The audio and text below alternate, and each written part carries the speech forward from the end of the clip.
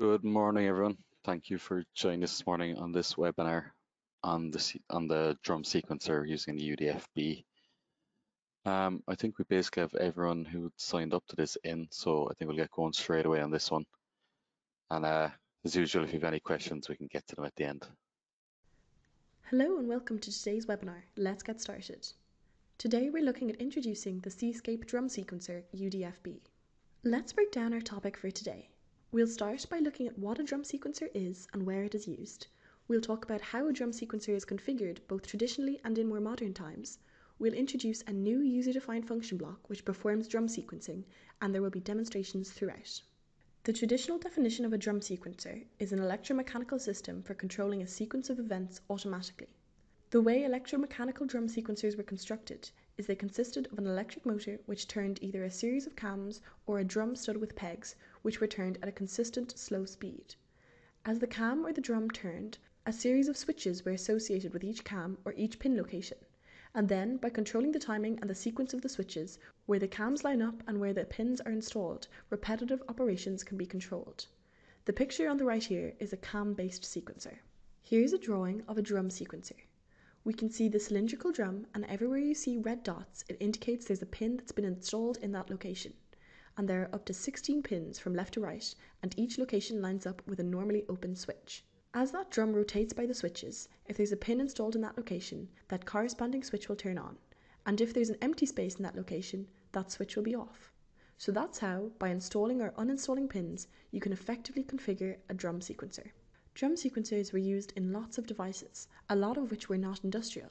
For example, music boxes, player pianos, and pinball machines, the best known application probably being the washing machine. Even back in the day, the industrial control of any machine that required a series of sequential steps was most likely configured or controlled by a drum sequencer. Now we look at a drum sequencer past the electromechanical stage. The newer definition of a drum sequencer is a PLC function block, which simulates the function of electromechanical drum sequencer in logic. And because it's done in logic, there's more flexibility and more programmability than you would find in an electromechanical version, and they're still in use today. Any application where you have a series of repetitive steps in the machine or the process, if it's more than 2 or 3, a drum sequencer is generally going to be easier to configure than doing everything manually. So going back to how it's configured, remember that with the traditional drum sequencer, it was a matter of placing the pegs at all the locations where you wanted the output to turn on and establishing the output pattern. That way, the timing of the traditional drum sequencer was all based on the continuous speed of that motor. So everything was timer based with a traditional drum sequencer, and every time you moved from step to step, it was because the motor had turned to the next step based on that timing. With the drum sequencer logic instruction that's available on modern PLCs, we have a lot more flexibility than that. To configure our drum sequencer instruction, we start out by determining how our sequence starts and ends, what prompts it to start, and what finishes it up at the end. Then we need to determine each individual step in the sequence of our machine, and for each we need to determine which outputs need to be on and which outputs need to be off, which is called an output pattern. Then for every individual step, we need to take a look and see what causes that step to advance to the next step. Now we look at an example of an industrial washer, a greatly simplified example that will be illustrative of how to use a drum sequencer. So first we determine how the sequence starts and ends. In this example, we'll start it with a start button, and we'll end it after the wash sequence is complete by pressing a button that unlocks the washer so that we can open the door. Here are the steps. In the example washer, we'll fill with water, inject some soap, then agitate and mix for a while. When we're done with that cycle, we're going to drain, fill with more water, agitate and mix, and drain again, and then we'll be done. Now that we've determined which steps we have in our sequence, we have to determine which outputs need to be on during each step. In a typical application, there may be 1, 2, or 3 outputs on in a particular step, or maybe no outputs on in a particular step. In this application, we don't have more than 1 output per step, but that's just this particular example. So anytime we're filling the washer, there's a fill valve that will be on. While we inject soap, there's an injection valve we're turning on. While we're mixing or agitating, there's a mixer we're turning on, and the same for draining. So that's all the different outputs that need to be on for each of the 8 states, and at the very end, all our outputs are off. Now we'll look at what causes each individual step to move to the next step. In this example, we'll follow the traditional drum sequencer approach where everything is time-based. So to go from the fill step to the inject step, it's going to be about elapsed time. So we're counting on the fact that we have a constant stream of water, and that when we turn the valve on, we know after 30 seconds there'll be the right amount of water. In our real application, we may want to use a water level switch for the fill instead, so we don't have to use strictly time-based transitions. We can use a combination of time or events. Now we'll talk specifically about the drum sequencer user-defined function block that we've designed that you can import into any variable-based advanced ladder project in Cscape. We've named it dseq_16q, indicating it's a drum sequencer with 16 outputs, and you can have up to 16 steps in the sequence, each which can control up to 16 outputs. To advance from step to step, each step can either be time-based or event-based or both. Every function block has inputs and outputs, so we'll look at those. Starting with the inputs, we've got an enable input that starts the sequence. There's a reset input that can be used at any time to reset the sequence back to step 1, and as long as it's held in, it's going to stay in the initialization state and never advance. There is also an event input, which is the digital input that you need to turn on for any step in which any event is going to cause it to advance. There is one event input, so if you have 2 or 3 different steps that advance on an event, you're going to have parallel logic to control the event digital input to the function block to cause it to turn on at the appropriate steps and conditions. The next input, called steps, is an integer that you simply set to the maximum number of steps in your sequence, up to a maximum of 16 steps. Next we'll look at timing. Here we have a time base input. This is the integer that tells the drum sequencer what the time base is for its master step timer. Because there's timing going on with steps, there's a master timer built into the user-defined function block, and all timers in Cscape need to have a time base of either 1 millisecond, 10 milliseconds, 100 milliseconds, or 1 second. And so the time-based variable is an input that tells the drum sequencer what the time base is. Next, there's a timer setpoint array, which is an array of 16 timer setpoints, 1 per step. So for every step that is going to be advanced based on a timer setpoint, you would set its setpoint to the corresponding element in that array. If you have a step which is to advance strictly on an event and not on a timer, you would set that timer setpoint to 0. Next, we have what's called a wait flag array, which is an array of 16 bits, where every bit represents a wait flag for each step. If you have a situation where you don't want to advance past a step unless both the timer setpoint and the event input turn on, you need to tell the drum sequencer that this particular step needs to wait for both to happen. So you need to set the wait flag for that particular step. Next, we'll talk about queue or output pattern array. Remember, for every step in your sequence, you have an output pattern that the drum sequencer is going to set its outputs to. So that means there are 16 bits per step for setting each of the 16 outputs. So that's an array of 16 integers, where the least significant bit in each integer is the first output and the most significant bit in each integer is the last output. Finally, our last input is a jog input, which is a digital input that we can use at any time to manually advance past any step. So regardless of how that step is configured to normally advance, when jog is pressed in an off to on transition, it's going to move into the next step. Now we'll get into the outputs of our drum sequencer UDFB. Firstly, we have a done bit, which turns on when the sequence is complete. We have a step num integer, which is an integer value that tells you what step number you're on. Then step time, which is the current elapsed time for the current step. So if you have your time base configured for 1 second or 1000 milliseconds and you're reading a value of 5 for your next step time, that means you've elapsed 5 seconds in your current step. Then we have our output array. So that is a Boolean array, which is the current state at any given time of those 16 outputs that are controlled by the drum sequencer. Finally, we have a status integer, which is an unsigned integer that indicates the current status of the sequencer at any given time. So if you make a mistake and you configure an illegal number of steps or an illegal time base, it'll enunciate it. And if the sequence is not enabled, it'll enunciate that too. Now we'll join the industrial washer example we talked about and our user-defined function block drum sequencer. So we have a table on the screen where we've put a description for the 8 steps, which outputs need to be on for each step and what causes that step to be complete or to advance to the next step. In this example, everything is time-based, and we've documented the amount of elapsed time to cause the advancement to occur. Now we'll look at how to configure our user-defined function block. We'll start with the enable input. We want to kick off the sequence when the start button is pressed. So we'll write a bit of ladder logic to turn the enable bit on when the start button is pressed, and to turn off that enable when the unlock push button is pressed. We're not doing anything with reset or event input in this example, but we'll set the number of steps to 8. Next, we'll set the time base to 1000 milliseconds, a value of 1000, and we need to take that table we initially created that shows what the timeouts are for each particular step and turn that into a timer setpoint array, which we can see there at the bottom, where the first element is the timeout for the first step, moving from left to right, steps 1 through 15 and elements 0 through 15. And because we're not using steps beyond number 8, we're zero filling the remainder of that array. Now we look at our output pattern, which is the most complicated part of setting up a drum sequencer. For this example, we have 4 outputs that we see in that table on the left: a fill valve, an injector, a mixer, and a drain valve. Now we have a table in the center there, and we've drawn in the middle of it the output pattern in binary for each of the 4 outputs, depending on which step we're on. If we're filling, only Q1 is on. For injecting soap, only Q2 is on, etc. So we completed for each of the 8 steps the binary pattern for the 4 outputs we're using in this application. And then we took that binary, converted it to a decimal number, and put that in the column on the right. So that's the integer value for the output pattern array that we need to set in the application, where you can see the first element in the array is the output pattern for the first step, and it continues to the right. So that's how we build with our output pattern array. Next, we'll look at Cscape and how we've configured this for the example.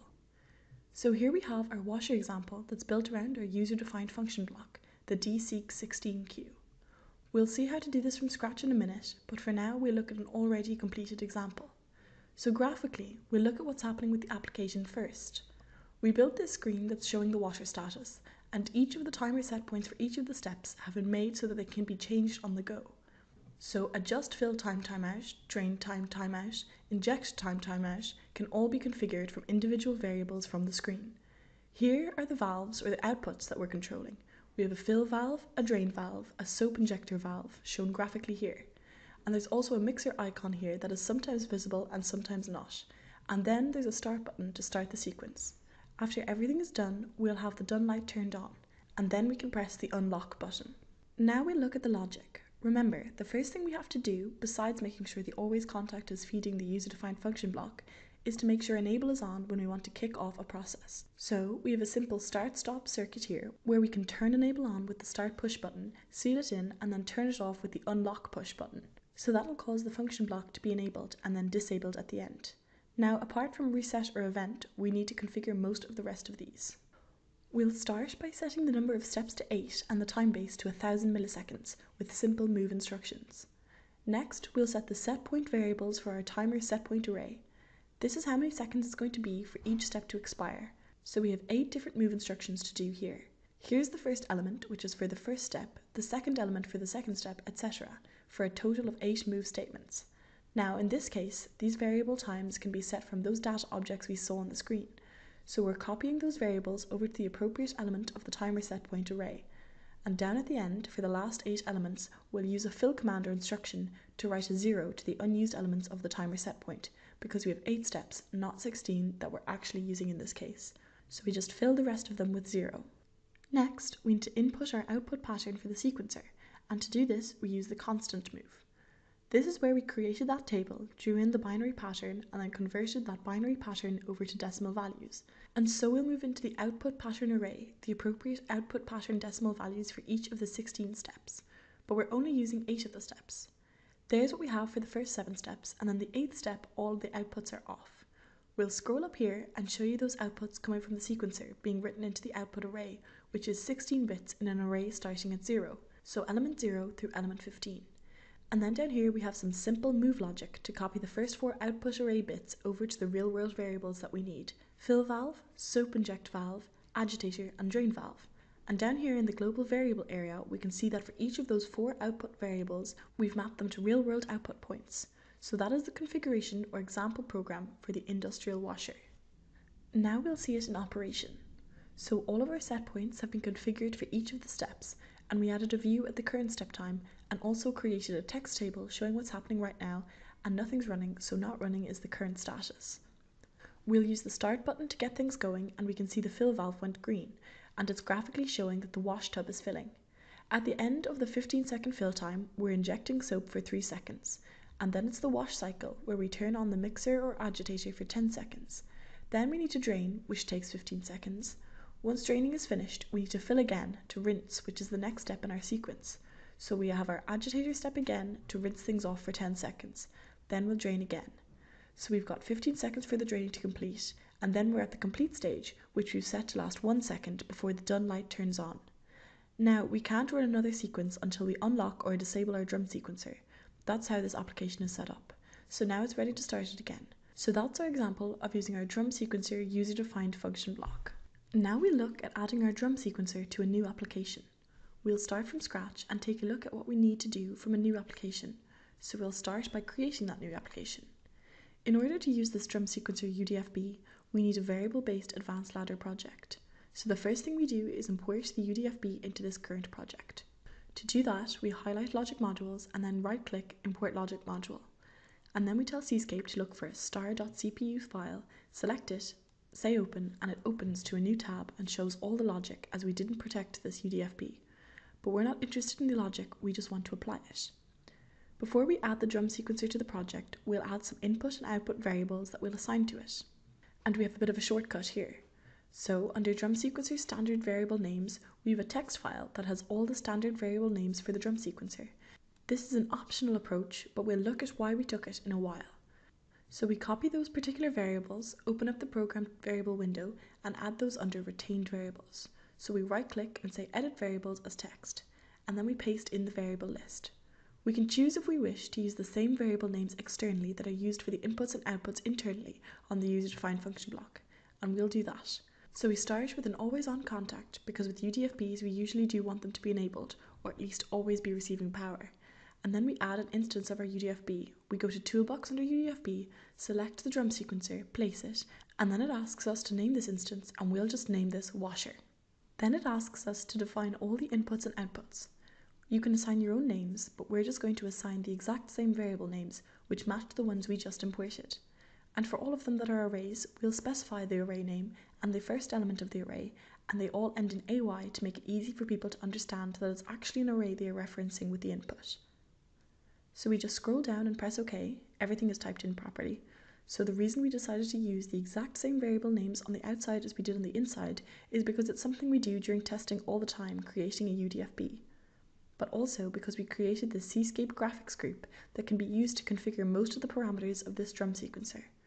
So we're doing screen 1 here, and then we go onto groups and hit import groups, and then we navigate to the folder that contains the graphics group that we want to place on the screen. When we import this, it looks complicated. What it is all the 16 potential steps with all 16 potential outputs, along with all the configuration parameters for our drum sequencer. And the reason we use the same variable names coming in and out of the drum sequencer is so they would match up with the variable names we chose for this graphic object. Now there's one more thing to configure that doesn't come in with the group. So we have this status text table here, and we need to add in the text table elements, which are also available to import. So we'll click on text table, go to text table number 1 and click import.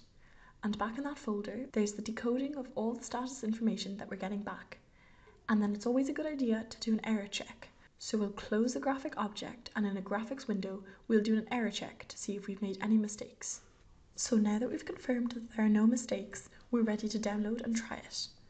Because of the nature of the graphics group that we've created, we can configure most aspects of the drum sequencer from the screen for testing purposes. So we're going to clear memory. We go to controller and then clear memory, and we'll clear both the program and all the registers and the variables out of the controller because we're downloading a completely different program into it and want to make sure all our variables start initialized and not with old values left over from old memory locations. Because we are programming over Ethernet, we need to make sure that the IP address is set properly for the unit that we'll be talking to. So it has an address of 0.253. That way we won't lose communication because the IP address has changed. So we'll download the new test program that has one instance of the UDFB with the default variables that we created, and then with that configuration graphic on screen 1. Because we cleared out the memory in advance, we must remember to put the OCS back into run mode. So as soon as it's finished downloading, we'll put it back into run mode. So here we'll set the total number of steps to 8 and the time base to 1000 milliseconds. Then we'll set the output pattern. And our output pattern is, for the first step, we need output 1 to be on, and then output 2, output 3, then 4, then we're going back to 1. The next step skips over our soap injection, goes right to output 3, then we go to output 4, and then our last step has no outputs on at all. The next thing we do is configure the timer set points for each step. So we'll say the fill time will be 15 seconds, inject time is going to be 3 seconds, and the agitator time is going to be 20 seconds. And then we need to drain, which will take 15 seconds. And then we fill again, agitate again, and drain again. And then the last step is the complete step. And then we'll put a 1 second timeout here, so that as soon as we turn the outputs off, 1 second later, we can turn on that done flag as it is complete. So we've configured the sequencer all from the screen. The only thing we haven't done is take any of the sequencer outputs and map them to real world outputs. But from here we can enable the sequencer, and then we can follow it here as we work through the sequencer. We can see the status here, which is currently waiting for a timer or an event. So once we're past the fill time, we move to step 2, which is injecting soap, and again we can see that here. So we just follow along here with everything that we're doing. And if we want to cycle the event input or the jog input as a test, we can do that here as well. So that shows how to import the UDFB you can use in your program from scratch. You can even import a pre-drawn configuration object on the screen and use that to configure everything. Drum sequencers are a practical logic function for sequential machine operations. If you have 6 or more steps, we would recommend you look at using a drum sequencer to simplify things. Drum sequencers will advance through a series of steps with an output pattern specified at each step.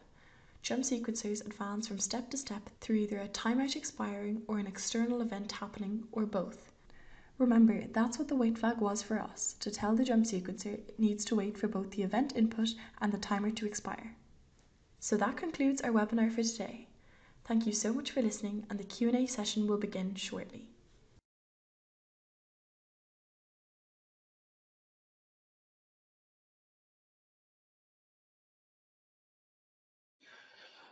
Okay, just back to my screen there now. We'll pull up the questions panel as well. Is it limited to 16 steps? No, it's not limited to 16.